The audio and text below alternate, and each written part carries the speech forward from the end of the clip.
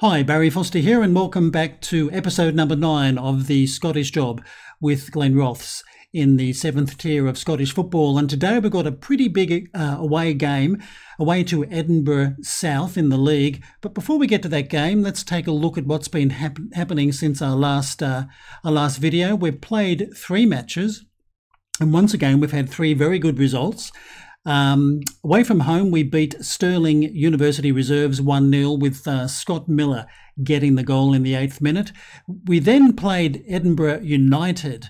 This was in the King Cup quarter-final. We beat them 2-0 with Paul McManus and Harris O'Connor finding the back of the net. And then we went back to the league and we're once again away from home against Lochgelly Albert, and we had a very convincing 3-0 victory with McLeod Kay, Paul McManus and Kyle Bell. Bell and McManus both scoring goals from the spot. So that was another very good victory. And as you can see from the schedules here, we're on a great run of victories in all competitions. I don't think I've ever seen a run like that in one of my saves before. And with the league, as you can see, of course, we are top of the table after 13 matches with 34 points. Canool, 4 points behind, but they have a game in hand, followed by Newborough on 28 points. And as you can see, Edinburgh South, they're coming 5th. They've got 22 points. I don't think they're going to be a pushover at home. I think this is going to be a fairly tough sort of a game. Daniel Crisp, he could be leaving us. We've got a number of clubs who would like him on loan, and we also have Kenaway who want to sign him. He wasn't too happy because he wasn't getting too much game time, mainly because Denton was playing so well at left back. But anyway, these things happen. And on the financial side of things, well, it's not looking too good. And as you can see there, our finances are now listed as being insecure. This seems to happen often to me in Football Manager. I must admit I am slightly over the wages budget, but not by a great margin. The board won't increase the wage budget. I guess you can't complain about that. But I do have some trialists in. I was being a little bit cheeky. I've got quite a few in, and there'll be a few here I'd love to sign, but at this stage I don't think I'll be able to. But we've got a striker in Charlie Higgs, who likes to be a target man, and he's done pretty well in 3 trial games, scoring 6 goals. That's one guy I'd love to add to the team. Also, a Harry Lovett, a right winger or even a midfielder. And he's only played, he's actually played 3 matches for me. He actually did play in East of Scotland First Division match, and he did very well in all 3, as you can see by those ratings of over a figure of 7. But I don't think I'll be able to do much signing with the finances insecure, which is a bit of a shame. But anyway, without further chit chat, let's go and play Edinburgh South in the league and see whether we can make it another victory away from home. And okay, the starting 11 for today's match is Richardson in goal, Denton, Dahl, O'Connor and Lumsden across the back line, Kirk, Honeyman, Bell and McLeod Kay in midfield. Miller and McManus will lead the attacking line, and on the bench, I guess you could say the usual characters of Crawford, Doig, Crisp, Duncan, Duffy, Hamilton and Brendan Cameron. So that's the team for today. Let's go and have a chat to the boys. Okay, no pressure on the boys today. I'm just going to tell them to enjoy the match. Let's see what happens. And we're using a different skin. We're using the Kajuro dark skin, just for a change, to see how that looks. I don't think it looks too bad. It's a little bit different to the other skin I was using, the Renzi skin. But we'll see how we go with this one. And McLeod Kay putting a cross in, but that's been easily dealt with by Edinburgh South. And Glenrothes in one of their away strips. Oh, O'Connor.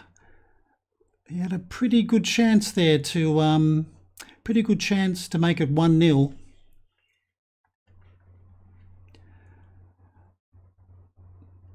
But at least we got the opening highlights, and I can see an attendance figure here of 19. Surely they'd get more than 19 for this fixture. Anyway, Edinburgh South now with a free kick. Oh, nice looking shot, but he got well under that. So that'll be a goal kick. 19, I don't believe it. Anyway, I don't think anybody's travelled from Glenrothes. We'll find out at half time. Breezy 1 degree, so it's a little bit chilly out there. And I think we'll call out some encouragement to the boys. I've been telling them lately to stick to the plan and be patient, and it's worked fairly well, but I don't think I can be saying that every match. I think eventually it's going to blow up in your face. Anyway, Denton with a throw. This is young Kirk, our left winger. And Denton, who can be a winger.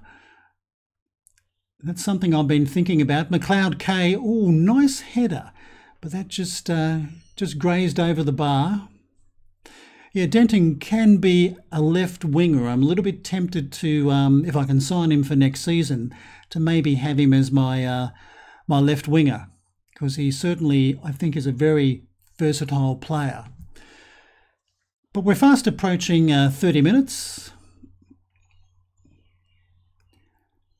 See who's going to open the scoring first.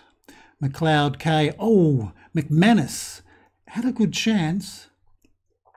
But now Edinburgh South can maybe break. A bit like watching Liverpool play. So they've got players coming into the box.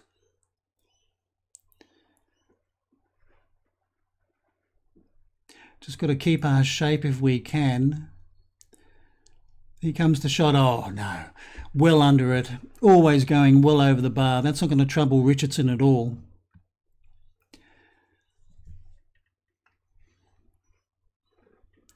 So it's Glenrothes who have been having most of the shots so far in this game.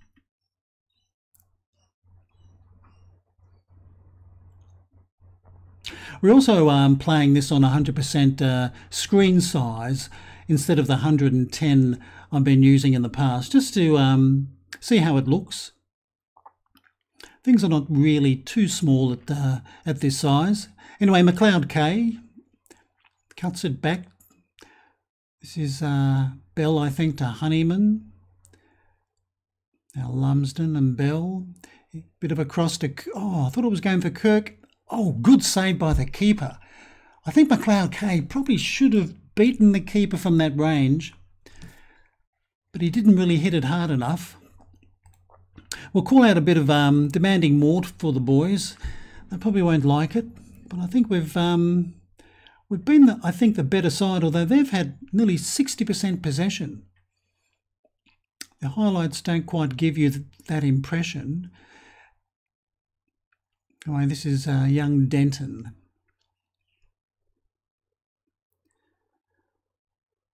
Now Dahl, well, he's playing it very safe all the way back to Richardson.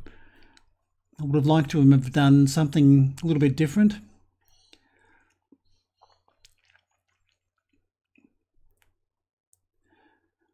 Now they're looking for McManus, and they've found him. And this is his shot, but straight at the keeper.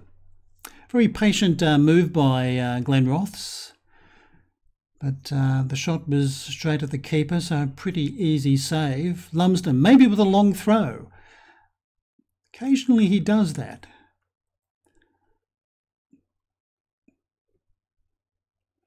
Now Denton can go for a bit of a gallop down the left if he wants to. He gives it to young Kirk. He gives it back to Denton. Now Denton's pretty good at crossing a ball. He's looking for McLeod K, but he didn't get on to the end of that. Now, Cammy Lumsden, can he get a cross in? McLeod K will. Who's on the end of this? McManus. Oh, just over the bar. Well, I would have expected Paul McManus to find the back of the net from there. But I think it's going to be 0-0 at half time. 1 minute of added time, as you can see. I think that's going to be it. I think it's a half that, well, this is a bit different. Very different. I haven't actually seen this before. Okay, well, as you can see from the match stats, 11 shots to 2, possession slightly favouring the home side, but Glenrothes certainly have a much better XG. So let's go and chat to the boys. Okay, I'm going to try and give them a bit of encouragement. I'm going to tell them that I'm proud of everyone's efforts. Let's go out there and win this game of football. I didn't want to yell at them or tell them they were crap in that half because they didn't score a goal. I think they had the better of the half. Anyway, let's see what happens in the next 45 minutes. Now, Connor, he can, okay, he gives it to Dahl. Going to play it safe again, back to Richardson. Still playing with a positive mentality. Anyway, this is young Lumsden. Honeyman now finding Miller. Miller's been a bit quiet in this game, a little bit unusual. He's normally a bit of a top performer. Now Honeyman can, I thought he was going to cross it. But this is Bell, flicks it to Kirk. He tries the shot, but straight at Fisher. So an easy save for the keeper in the end. But it certainly is Glenrothes doing most of the shooting, but they're just not finding a way to beat the keeper. But anyway, Miller with a free kick. That's a bit of a poor one, but he'll get it back.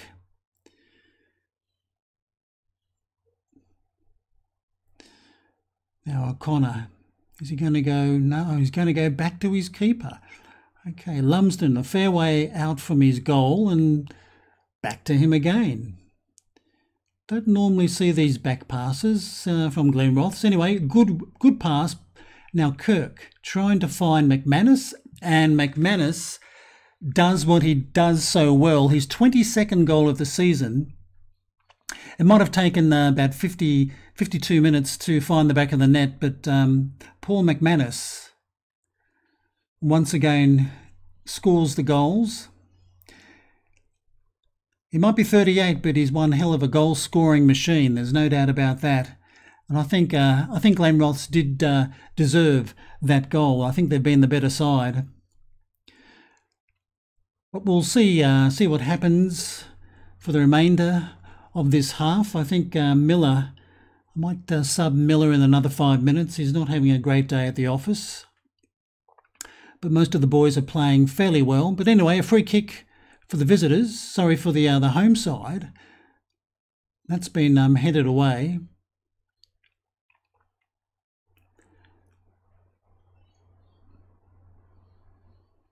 I think we'd certainly want to keep winning matches because I think Canool are hot on our tail, and they do have a game in hand. They could close the gap to only 1 point. So I'd like to keep winning if we could. Oh, good save by Richardson, but I think he was offside. But it was a good save anyway.